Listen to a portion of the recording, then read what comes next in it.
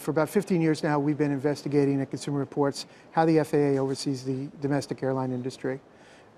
Many passengers are probably not aware that these days, every single airline in the United States outsources much, or in some cases almost all, of its maintenance, heavy maintenance. That work can be done inside the United States. It could be done in El Salvador. It could be done in Brazil, Mexico, China, Singapore. And the effect is that there are two sets of standards.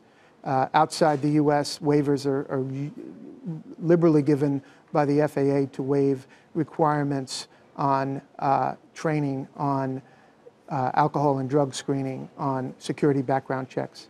And so you have a system that in many ways polices itself. So you're talking about there's two systems, one of which is used by the U.S.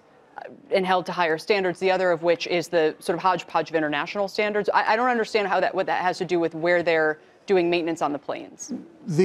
All the U.S. airlines now outsource, and so you have U.S. airlines being ferried empty to places like El Salvador.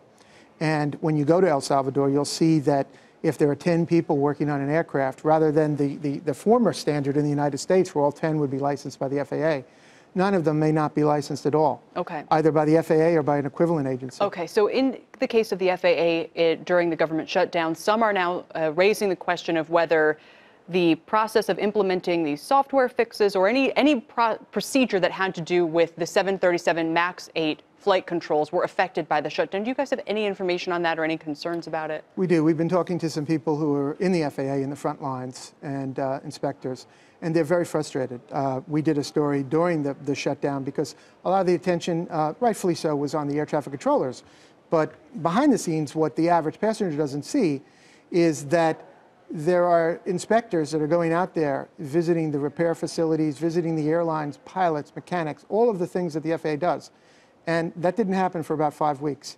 And then the spillover, I mean, this quote sounds a little scary now in retrospect. In January, a senior person at the FAA off the record told me, I said, how long will we know until you're back on track? He said, it could be a year. Okay, so final point on this is Southwest Airlines is now saying they're going to waive charges on fare differences for customers who don't want to travel with 737 MAX. Are the airlines handling this appropriately? No, we don't think they have been. Neither Southwest, nor American, nor the FAA.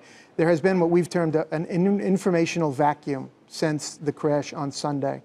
None of them have been forthright in expressing why passengers shouldn't be concerned. They've just basically said, trust us.